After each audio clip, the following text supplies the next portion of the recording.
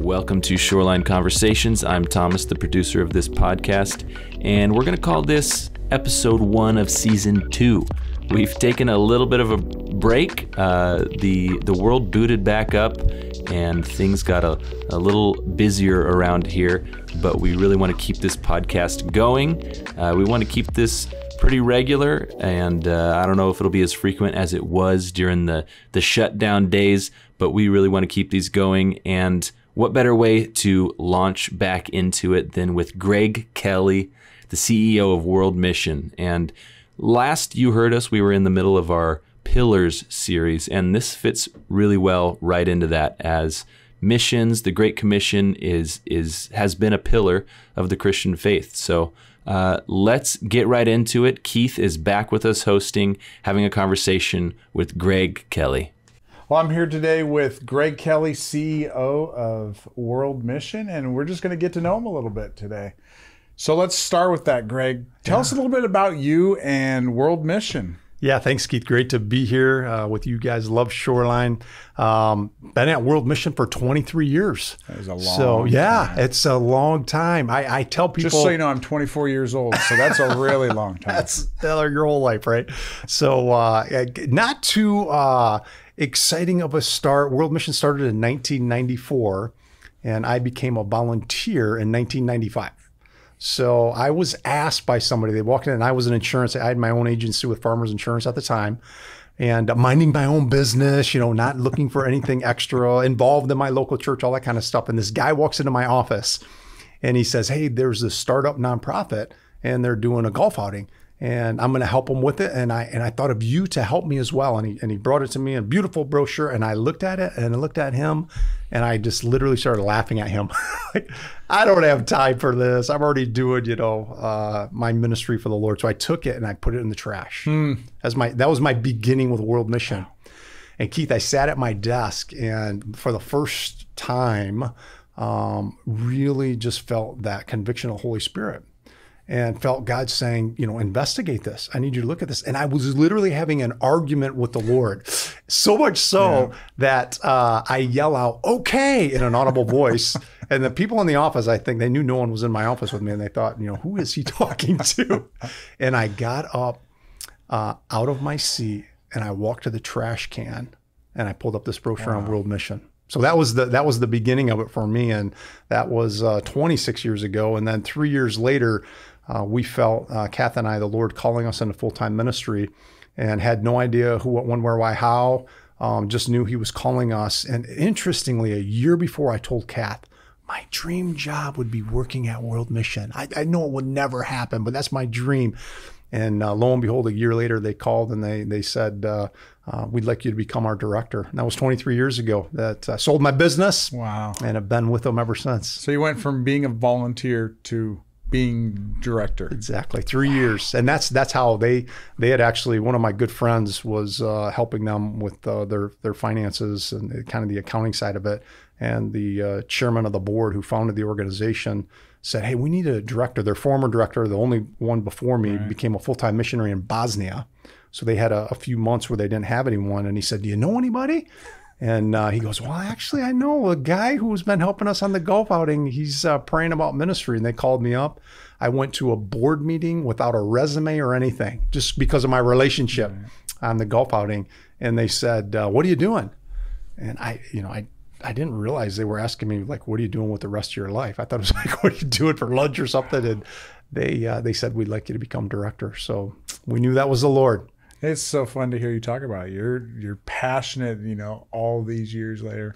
26 years after you started. That's really a cool thing. I have had a number of things that have happened, because when we first started at World Mission, I tell people we were doing kind of shotgun missions. So the guys who started World Mission, they literally started it, business guys, just super successful individuals. And basically, if it hit the wall and stuck, it was like, yes. And so we're doing child sponsorships and water projects, short-term teams. We're building wheelchair accessible ramps in our local community, everything. And I was just getting burnt out. Yeah. I mean, burnt out, it's like, what do you do? My biggest fear was someone cornering me and asking me what you just did. what do you do at World Mission? I would, because I would be all these things. And I read a book, Keith, called Unveiled at Last. And that changed my life and really sent me on a trajectory of this idea of reaching people who don't have access to the gospel. And now for 23 years, that's what we've been doing. And how do you do that? How does World Mission reach those people who don't have access? It's a great question. And when I tell people, when we're talking about over 7 billion people in the world, and I tell people a third of the world fall into that category, people are like, what? I mean, how is that possible, right? I mean, we're the first generation in history that if you took a globe and spun it and just put your finger down anywhere in the world, you and I could be there in 24 hours, right? I mean, we are the first generation. And so it's not been an issue of lack of sort of ability to get there. We just lack the determination, I think, because the issue is not for lack of resources. And you may never hear this from another mission organization, but because it's always like, okay, here's the missionary, and now they're going to ask for money, right? Money. Exactly. Yeah. There's been studies that have been done, Keith, that say in the body of Christ together, if you take Shoreline, every other church that's putting resources in, there's 17 times the necessary resources being invested into missions to get the job done. The problem is not more money. The issue is how we're allocating that. And we are disproportionately allocating our resources. And I'm not just talking about money. I'm talking about prayers, the Bible's going out, the translation project, water projects, whatever it is, disproportionately are going to places where the gospel's already been. And so when I read in that book that we are spending more money on Halloween costumes for our pets than this 1/3 of the world without access to the gospel, I just thought, not acceptable. And from that time until now, there's a fire inside of me, Keith, that I just am driven by this issue of getting it. And there's a lot of ways that we go about it that I'm sure we can get into, but that's really the sort of the genesis of it for me, was that moment where I was reading that book and learning about this, thinking, I had no idea. Here I had been a leader of World Mission for 3 years at that point, and I read this book and I learned about, what? There's all these people without access? How is that possible? And you just can't, once you come in contact with certain information and truths, and the Holy Spirit says, yeah, and I want you to be a part of that, I mean, you just can't get away from that. I've gone on a few missions trips, Central and South America, Central America, North and Central America, I guess, right? Mexico, Guatemala, El Salvador.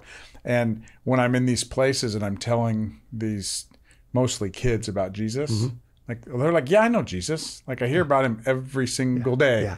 And I did an altar call one time at a camp in El Salvador, in San Salvador. And they said, hey, would you do an altar call, gospel presentation altar call? And I just didn't feel right about it.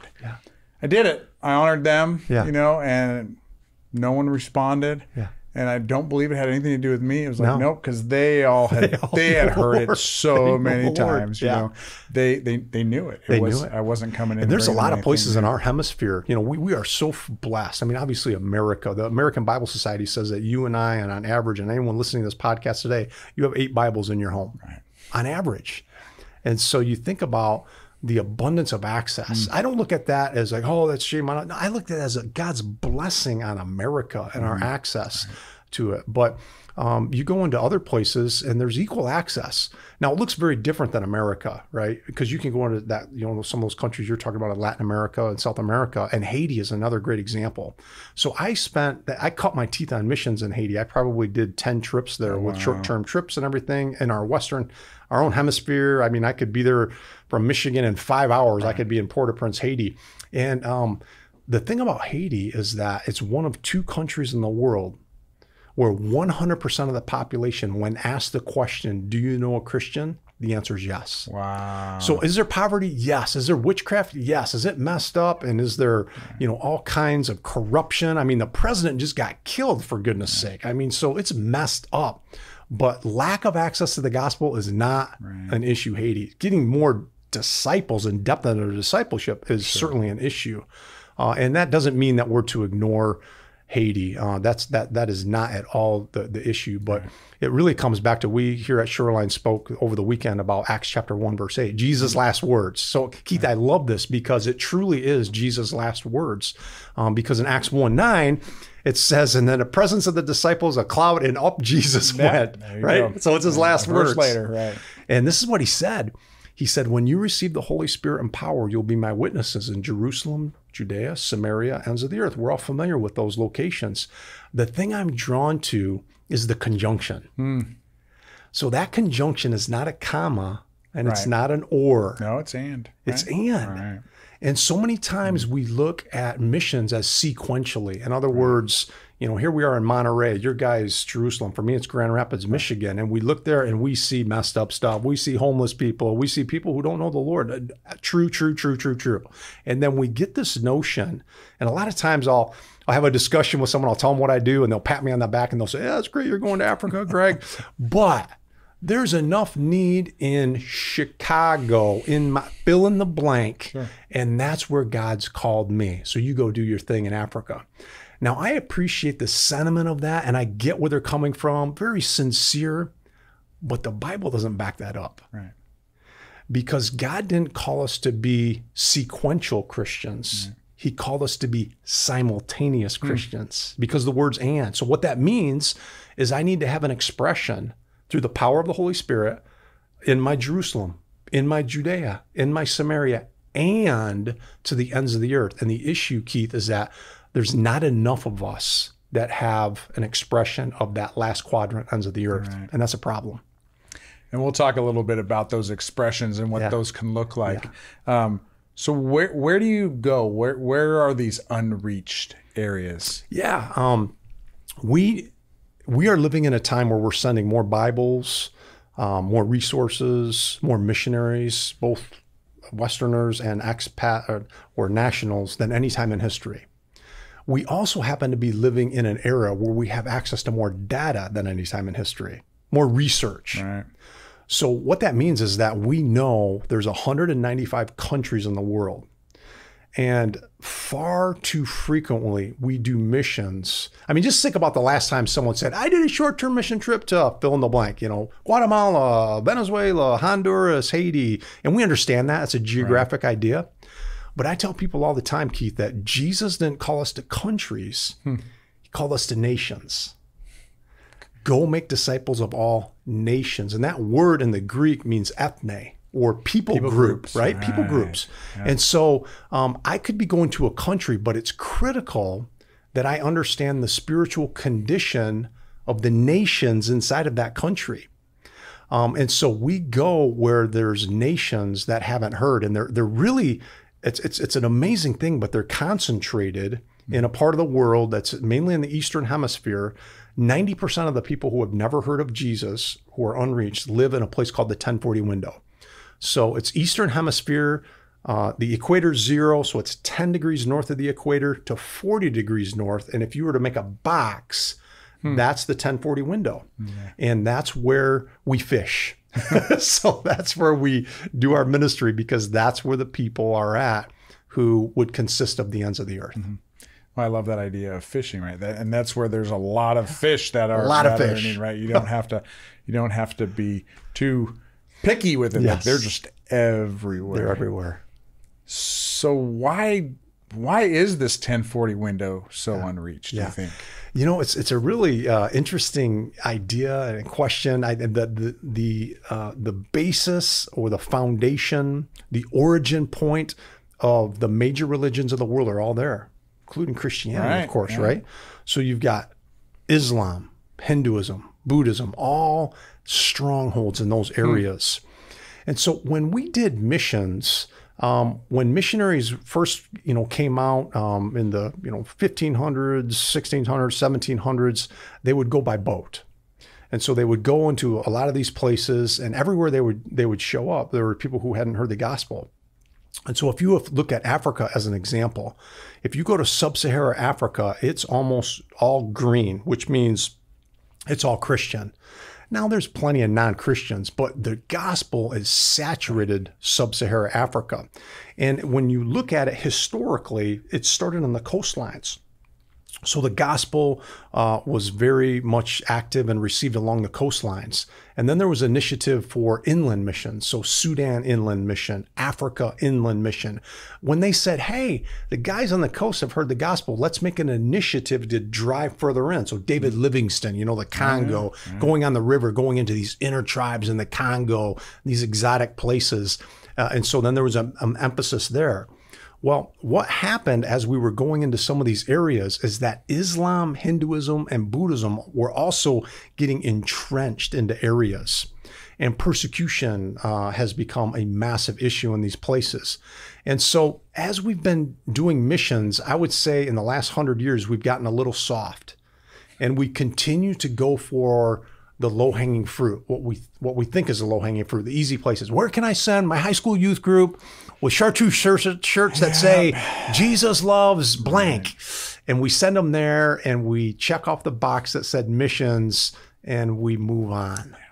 And when you do missions like that, you're never going to go into the Afghanistans of the world, the Somalias of the world, the Libyas of the world, the Bangladeshs of the world, because you're not going to send your high school youth group with chartreuse shirts on into those places, let alone almost a lot of these places, Keith, you can't even get a visa to go into.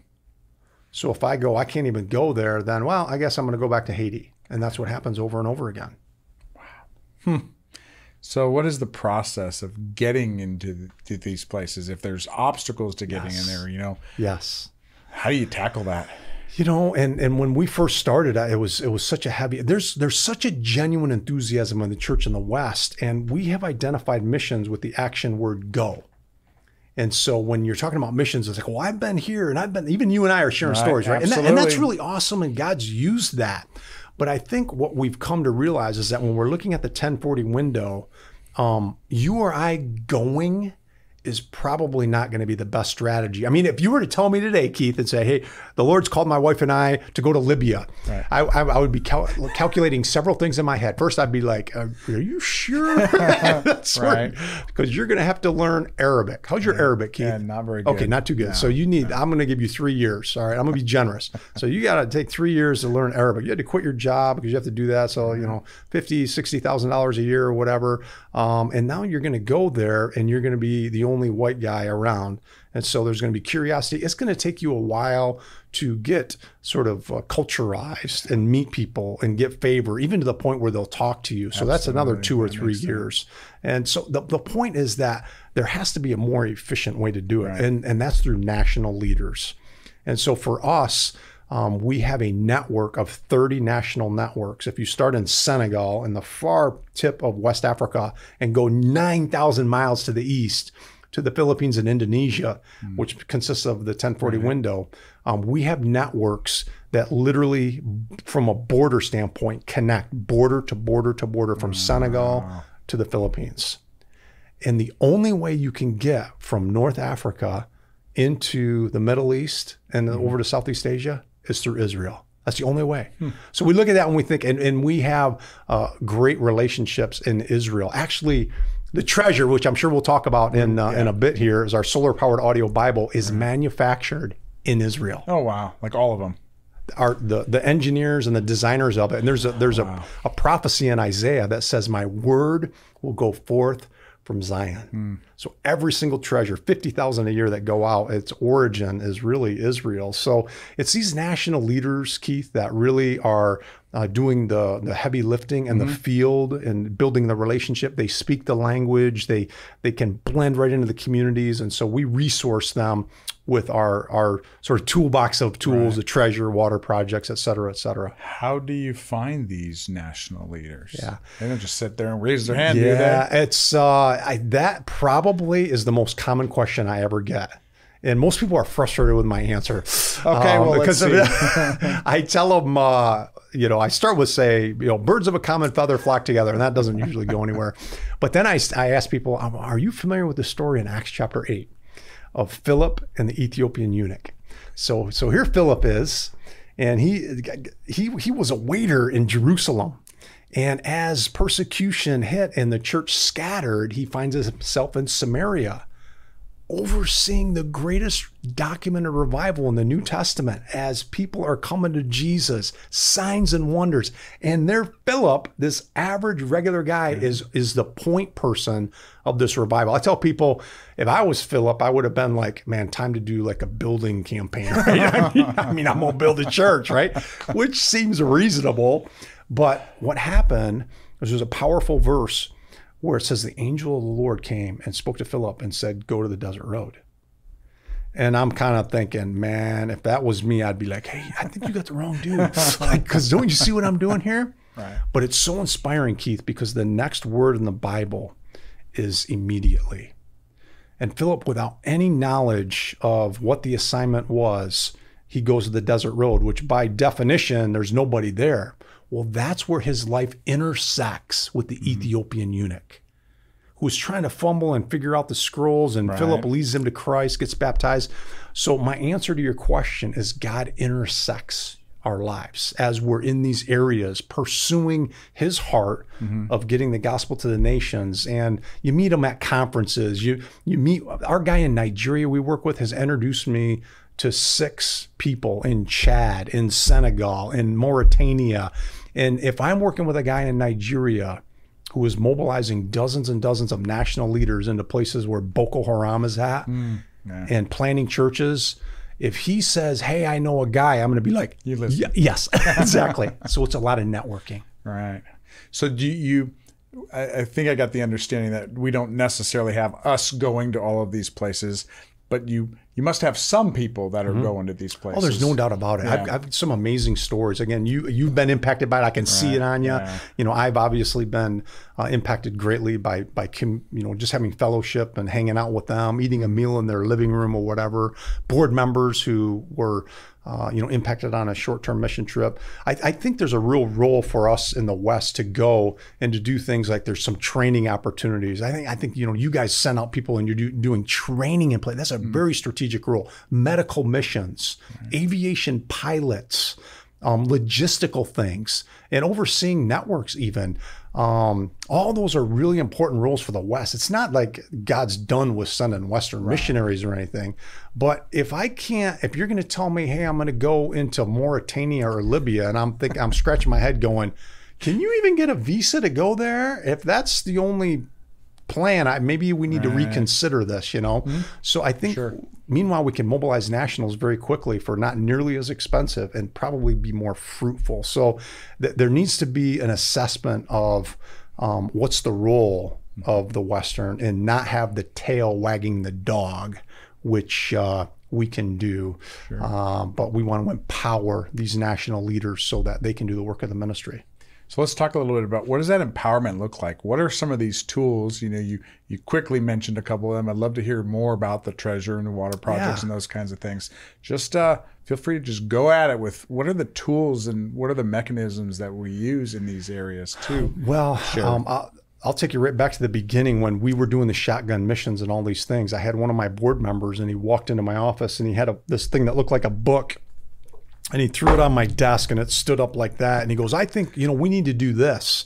And I just wanted, to put this on your desk and have you just check it out. And he walked out. And I wanted to drop kick it. Like, what in the world? It was a plastic thing. It looked like a book. And I turn around, I look at it. It's got a speaker on it. It's got tape buttons. And I'm like, what is this? It says Talking Bible on it or something. And I started looking at them like, oh my gosh, what? So I just started looking. I'm like, wow, okay, you hit a button and it starts playing. It was on tapes at that time. This is nearly 20 years ago. And I started doing research, Keith. And here's what I learned. That the most conservative data out there, UN census information, that's countries self-reporting, is there's 1 billion adults totally illiterate.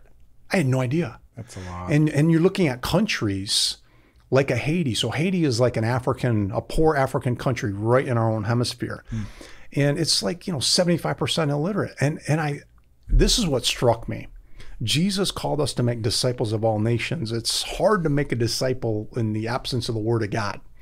And I was so convicted because I thought to myself, not one time in all the times I've been to Haiti did I ever get on that airplane in Port-au-Prince thinking to myself, oh my gosh, the people can't read. And that thought never hit me. And so then I started processing the implications of the challenge of making disciples. And I'm like, this audio thing is amazing. And then I learned that that's just the tip of the iceberg, because the real statistic is orality, which is just really a newer, the last 2 decades, the mission world has been talking about that. Now that scoops up illiterate people, but it also grabs hold of people that prefer to learn in a non-literate way. That's an oral learner, 70% of the world. So now you're like, oh my gosh, we went from 1 billion to 2/3 of the world's population. And so I go running back into this board member's, office. I'm like, I tell him all these things he's learning, and he looks at me and he goes, well, that's why I gave it to you. Yeah, I was funny. like, that was a trick. So we have been distributing over 300,000. We're close to 350,000 treasures to date now. Audio Bibles. The ones we have now are not the tape player, but they have, every year we get new technology, and the guys in Israel are brilliant. And we got this little guy, maybe the size of a cell phone, that has a solar panel built into it. And we have it available in over 5,000 languages. And we send these out to these networks, and people just absorb the Word of God. When they get a treasure, they'll listen for hours at a time. So that's really our main tool. Right. We also, Does everybody get a treasure, or do they share it? Do multiple people listen to it? How does that? Yeah, the the beautiful thing about these oral cultures, Keith, is that they do community so well. We are just an individualistic society here in the West, right? I mean, we go home, open our garage door, drive in, shut it behind us, Absolutely. and right, fighting to do small groups and community well. Right. That's not the case in these oral cultures. Hindu, Buddhist, Muslim, it doesn't matter. They do things together so well. And so when you put a treasure in that environment, it's natural. You'll have 12 people. One treasure, you turn it on, boom, you got 12 sets of ears listening to it. And so we've trained our national leaders to set up a listening group model. And so they'll average about 12, because we get asked, how many people are listening in a year? And so basically we had a simple model that our leaders are trained to set up a new listening group every month. So once a month, a single treasure facilitates one group in January, and then in February, a new group. Now that they're listening to it all the time, but they're sharing it. And then March, April, May. So at the end of the year, you've had 12 listening groups set up, all facilitating one treasure with 12 people, 144 people. Right. One treasure. And I got a story from one time out of Chad where my brother, our national partner there, he sends me a photo, and it would be kind of like similar to, you got the mic, and he had a treasure sitting down with a mic pointing at it, and he said, brother, this is at the largest Muslim radio station in N'Djamena, Chad, and they were looking for content. And I showed up with my treasure, and I said, well, I've got this. And they said, well, you bring that on every Thursday and we'll let you play it for 3 hours. Wow. He said there's 1 million people listening to the treasure. So that kind of skewed our numbers. But the point is that how the Holy Spirit leads them to share is so remarkable to us. And many times we get the testimony back, your God speaks my language. And that just so touches your heart, when you're thinking of the abundance of access we have. And these guys are hearing it for the first time. That is amazing.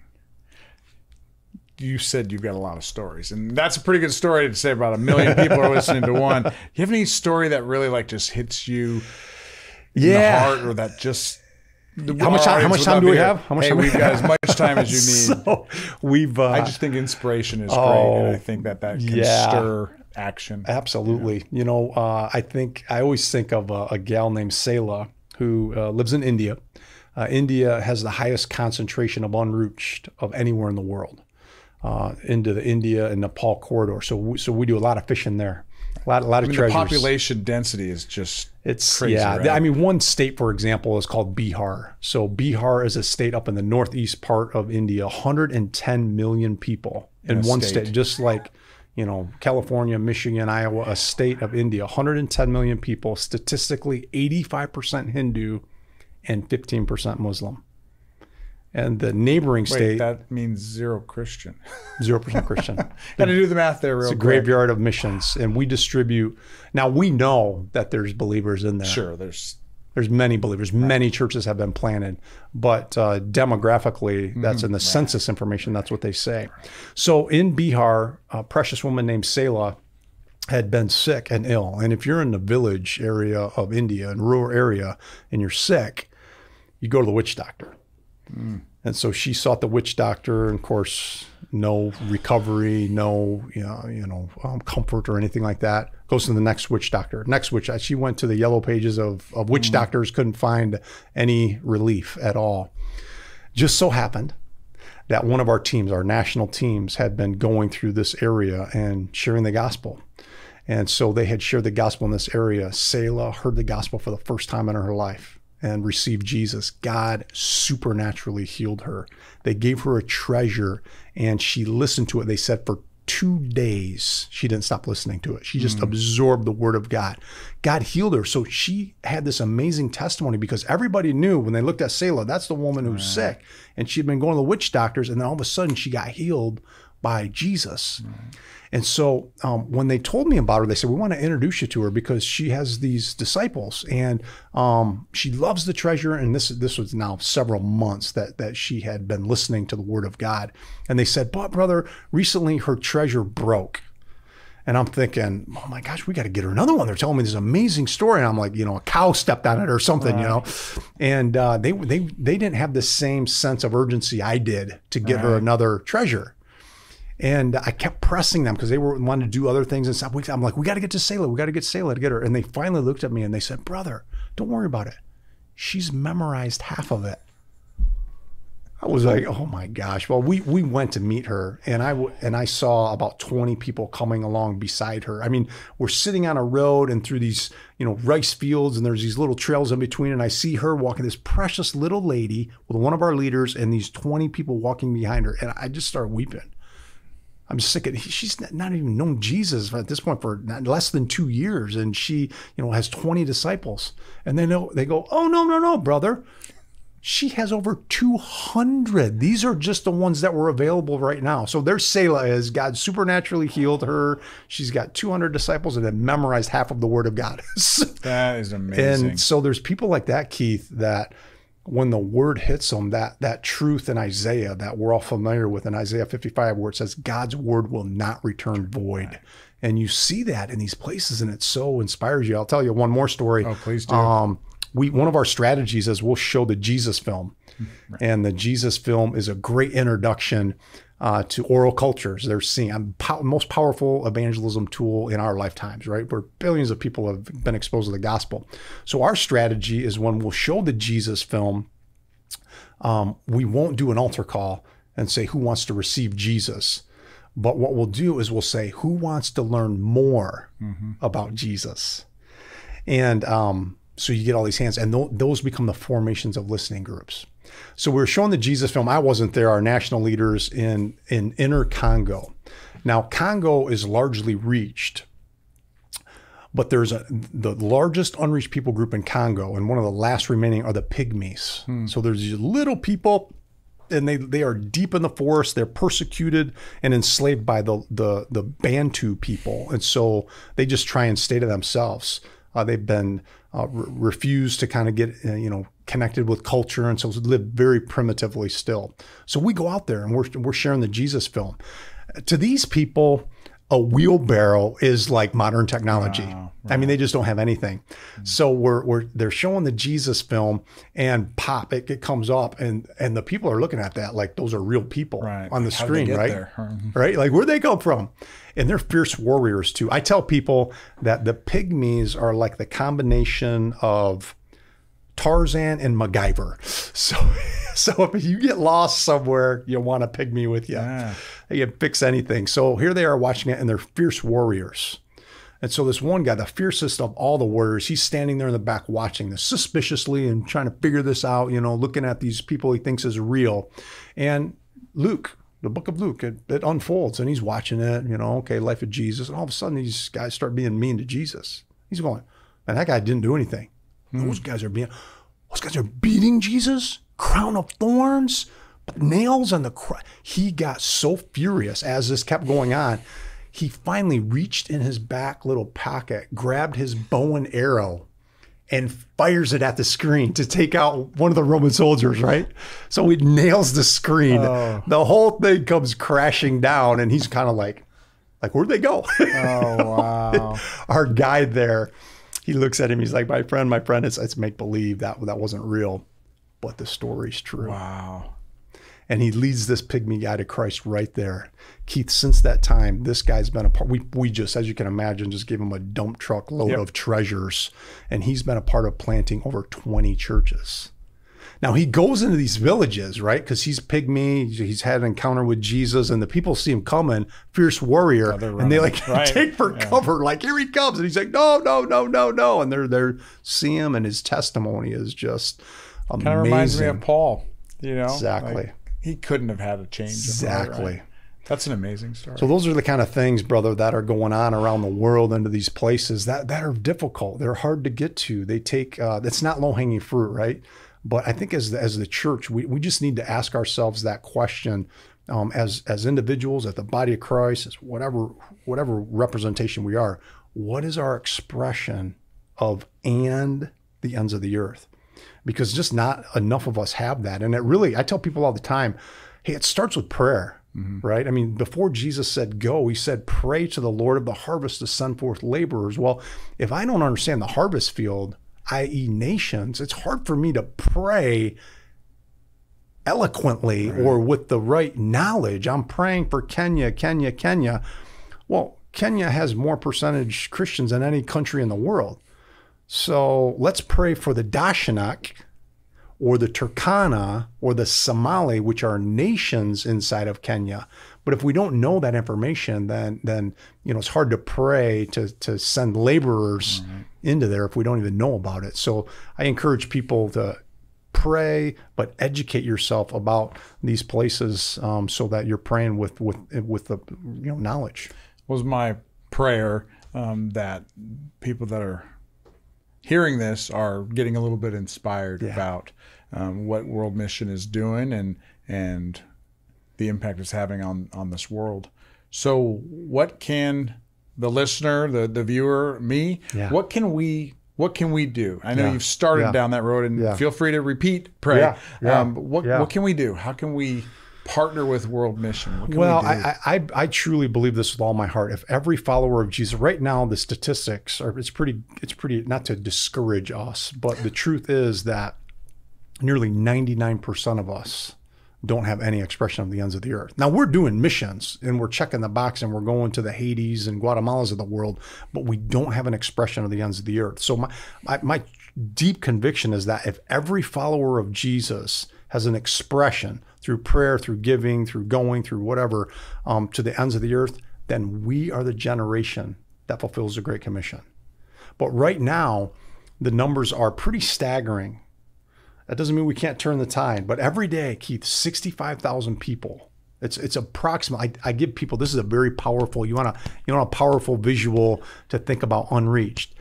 Just tap your chest like this. Every time your heart beats, somebody passes into eternity who never had access to the gospel. No missionary, no Bible, no church, no pastor, no anything. 65,000 people every single day. Kind of makes me nauseous, isn't it? I mean, it just, and so I think when I read that book, and we need to, before we can say what's my expression, we need to steward the Great Commission. In other words, take ownership of it. Until that happens, it's hard for me to say I want to have an expression of the ends of the earth. So it really starts there, which is the prayer element. An easy on-ramps, I mean, for us after prayer, when we send a treasure, it takes about $40 to $50 for me to send one of these solar-powered audio Bibles to Libya, to Mauritania, to Pakistan, to Afghan refugees, all scattered over Pakistan, into Somalia. So we're sending them because we've built networks. We've sort of built the framework to get the units in. So just from a financially standpoint, that's really what we need. I mean, I could send 1 million treasures out tomorrow, and it's just like, Lord, this is our vision. We believe we're carrying out, your last words, a priority. But we just need, really prayer. We need resources so we can do water projects. I'll tell you just one more quick story as it relates to strategic humanitarian projects. We do medical, we do disaster relief, and water. And the reason we do that is because without exception, one of those humanitarian tools creates access into a community. And clean water is massive. So in northern Nigeria, where Boko Haram's at all over the place, our guys went into a village And the village chief is everyone, you know, he's everything, the judge, the jury, the executioner, right? The chief is everything. And he saw these guys coming with their Bible and he said, you're not welcome. And if you try and come back, proselytize, tell people about Christianity, we'll kill you. And he wasn't kidding. And so off they went. And as they were talking and strategizing, they said, hey, that village there is in dire need of water. They're walking the women. And it's normally the women. Guys are so lazy. But it's normally the women, right, who are going to get the water in the watering hole. And they were walking 3 miles one way just to get bacteria-filled water. But that's the best they have, right? So this same missionary came back and was able to say, hey, no Bible, no Bible. Friend, we know you have a water problem here. We're interested in providing a borehole. And the chief was like, you know, taken back, like, well, why would you do that? Because we love you guys. We just care about you. We're not trying to preach or do anything. And that chief looked at him and he thought, yeah, that would be wonderful. That would be a blessing. So he gave them, and we were able to resource that. Drilled that well, about $8,000. And that chief, when at the dedication of the well, he looked at the same national partners he threatened to kill, and he said, hey, that thing that you had, he was talking about a treasure that you wanted to show, can I get one of those for every one of my homes here? Every person who lives in this village, can we get one? Yeah, well, it was just because an act of love changed the whole soil. That was a hard heart to very fertile ground, and now there's a church in that community. And so, I mean, it's things like that we need to think strategically and say, God, how can we need to be intentional to go there. Right. But then once we get there, we need to, you know, be sensitive to the Spirit about what is a key that unlocks this heart. And as the Holy Spirit reveals that, we need to be prepared to respond, whether it's, you know, medical or food or blankets or relief. We've seen it over and over and over again, where some kind of a strategic humanitarian project opens up the door to the gospel and revival comes in there because the hard heart changed. Well, we've set it up here on our website a way to give financially on our website. So anyone who's listening or watching, they can go to shoreline.church and go to the give and select World Mission. It's labeled World Mission Treasures. We'll obviously pass those resources on how wonderful. You see fit to use it. Yeah. And then if they don't go through our website, what is a very practical, tangible way for people to get connected? Yeah, they can get to our website, worldmission.cc, as in Christ-centered. Also, worldmission.help is our kind of ongoing humanitarian. And then we've got Facebook and Instagram and we also have a couple podcasts too that we do, similar to what you guys are doing to try and share the vision. That's called the World Mission Update on YouTube and the normal, you know, podcast resources. But just trying to get the word out there, encourage people. Our website, though, worldmission.cc, is really sort of the gateway to explore all those avenues. Well, I just know that great things are going to happen with World Mission. Thank you. Thank you so much for sharing your vision and what you're doing with us today. And we look forward to seeing what God's going to do through Thanks, you. Keith. Thank you. Privilege to be with you. All right. Whether you're listening on your podcast app or watching on YouTube, make sure to subscribe if you want to hear more. Thanks for listening.